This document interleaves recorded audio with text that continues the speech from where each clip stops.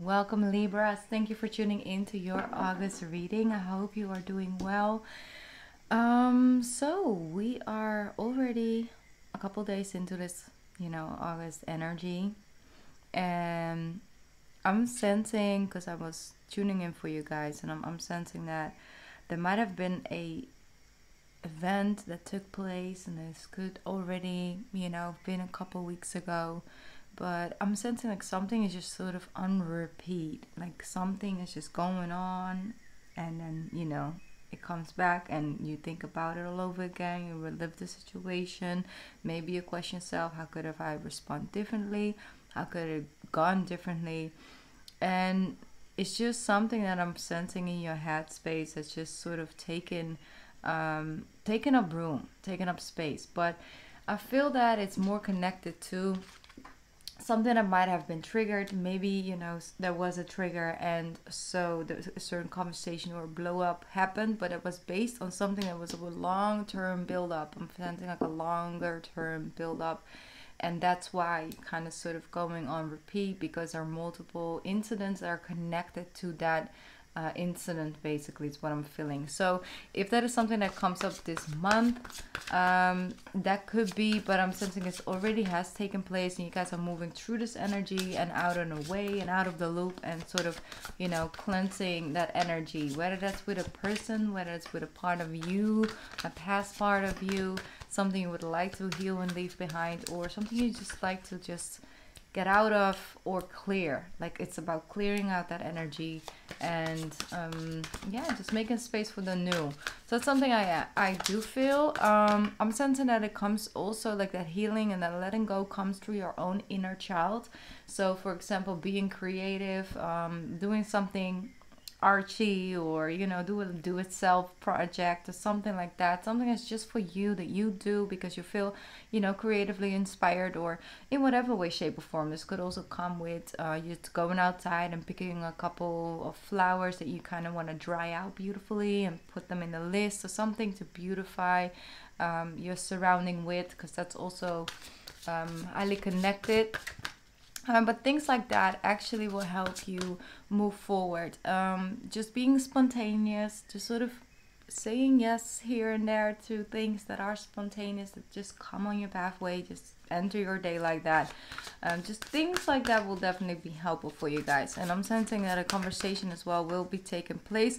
But first, you just need to... I'm hearing I first need to clear my mind and think about this, and then I know what I want and what I don't want, because right now I just don't see it clearly. I don't know what I want. I don't know what the best thing to do is.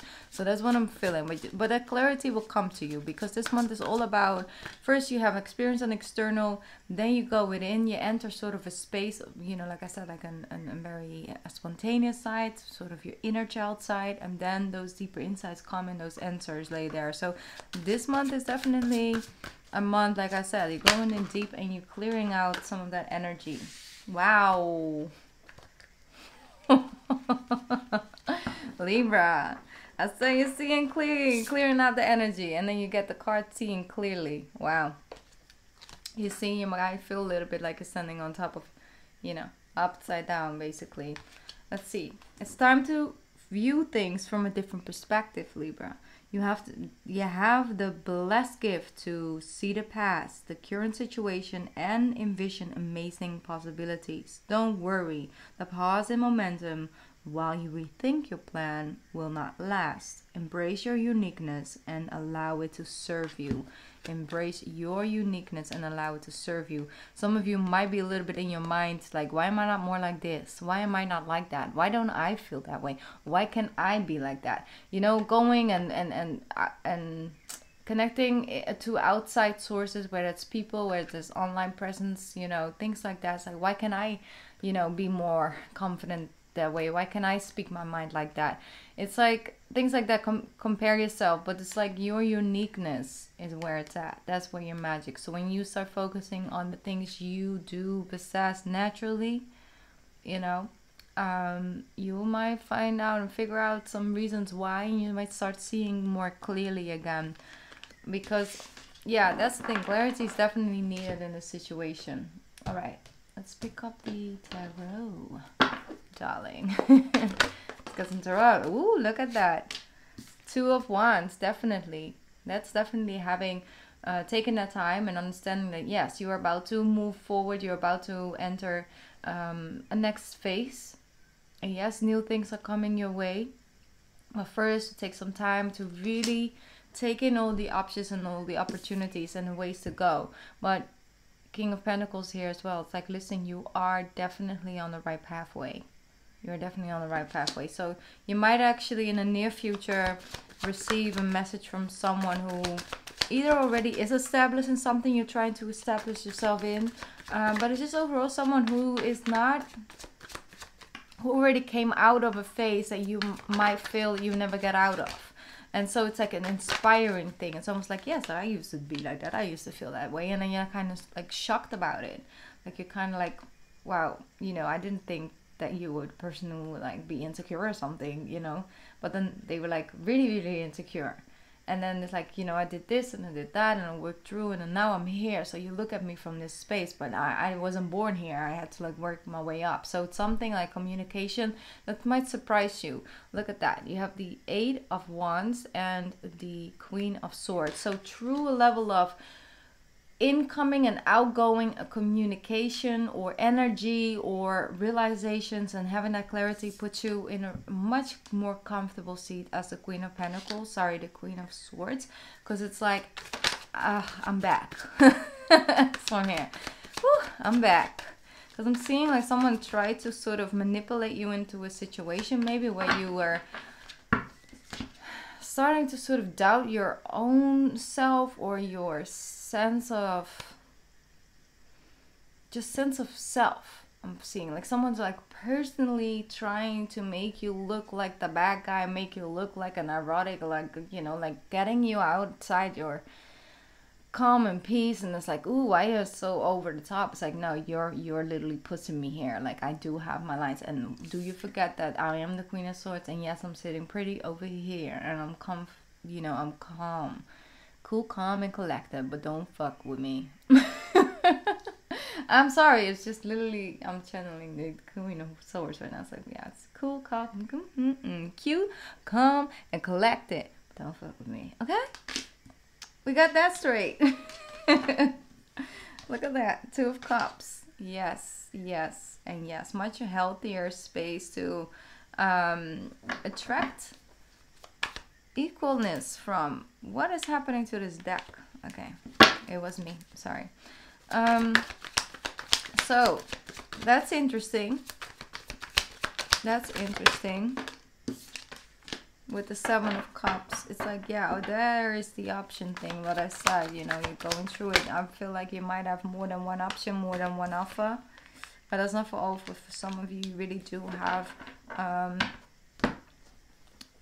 you have an offer. Maybe you have an offer on the table for a new situation or a new opening to an old situation. So someone, you know, may have left your life, and you know they went up on their way, you went up on your way, and then, you know, like years later you like sort of meet again, and this is a new person with this, yes, old familiar energy, but still there's this whole new frequency about them, and you're sort of reconnecting, because I'm sensing it had to do with something that first ended and then it transformed, and then something new was there to offer. You might be a little bit like, you know, on the fence, because it's like, will this person still be like this? Will is it trustworthy? Is it, you know, is it real? Is it long lasting? Or is it just an in the moment thing? So for some of you, definitely there is an opportunity to really, like, you know, meet like your high school lover or something, you know, that you maybe have left behind like yes, and years ago, and then it's like all of a sudden you find yourself having a conversation with that person. So don't be surprised if that takes place, okay? There is an opportunity for that. But I'm sensing that whatever offer is on the table, it's a serious, long-lasting offer. And if it's not what it seems to be, it's a flighty energy, then that's not the offer, because I'm sensing that something in the near future is like serious. It's serious. It's a serious offer. And it could also definitely be, like I said, could be a partnership in work. But that's a serious, long-lasting partnership where things are equal, where things are split 50-50, where you are being appreciated and celebrated for you, instead of, you know, taken advantage of and then been told that, you know, it wasn't your work in, you know, at all, and it was theirs and they took all the credits. Like, no, I'm not sensing that way, but that could have happened in the past, and so you don't want that. You want different results, and that's why you are not settling for the same old, same old. It's like, you want something new, you will get something new. You have the Ace of Pentacles, Knight of Wands, and the Death card. That's definitely passionate, and it's real. I'm sensing it's real. Even though you might be a little bit overwhelmed, and like I said, get close to yourself as possible through actually just getting outside your headspace and tuning into the situation when it comes to how you're feeling about things. Because I'm still sensing the Seven of Swords. So some level of communication, yes, still needs to happen, still needs to take place. You need to talk about this. I mean, I'm not going to tell you what you need to do, what you have to do. I'm just saying, like, some things, in order to have the results that you're wanting, you can't just hold stuff in anymore. You need to let it out. You need to express yourself. Express yourself through that communication with that certain person, and laying it all out on the table and allow them to do the same, and then come to like a healthy medium. Or it is literally expressing yourself through getting your emotions out through art, through music, through, I don't know, whatever you do. Like, some people use gardening, or like, you know, go on a walk every day, or just, you know, scream in a pillow, or, you know, I don't know. It's however you get it out, okay? Because it's really healthy, because I'm sensing that keeping that energy in makes you sort of, I don't want to say bitter, but it makes you feel like out in alignment with the heart chakra. And what happens then is that nothing truly really reaches you anymore. I mean, it's nice because some things just don't touch you like, you know, it normally would, but other things also can't reach you anymore. And then slowly but surely you just start to live through this tunnel vision of, this is just what it is, you know, ice is just an ice, and you know, the sun is just the sun, and it's just this and just that. And it's nice because, like, someone, you know, hurting you, it's just hurt, you know, you could sort of categorize it, but down the line it just depletes you of your life source energy, and that's what you're getting back.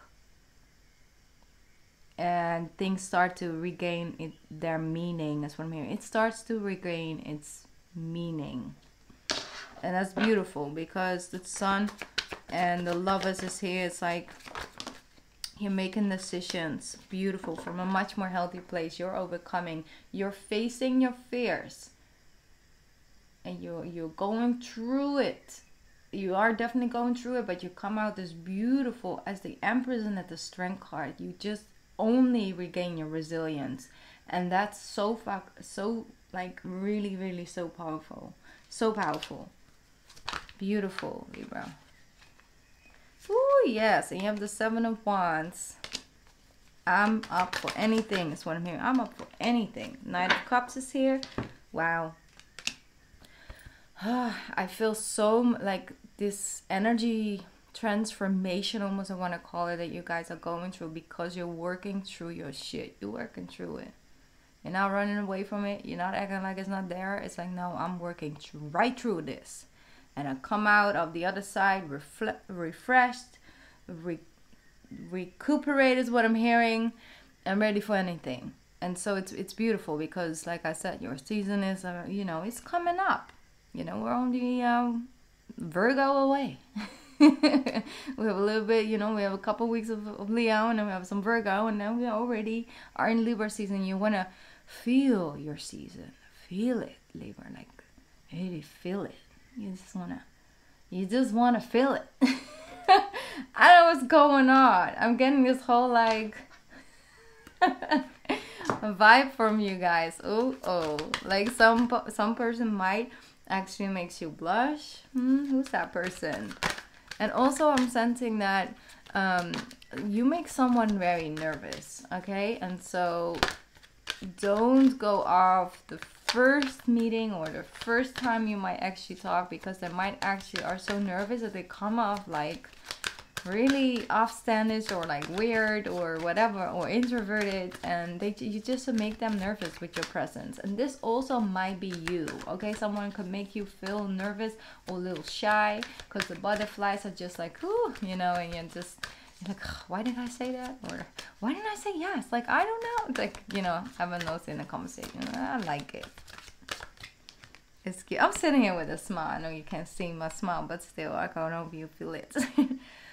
Honor your sensitivity. It says, beautiful, divine healing. Look, it's the heart chakra. It's the green energy.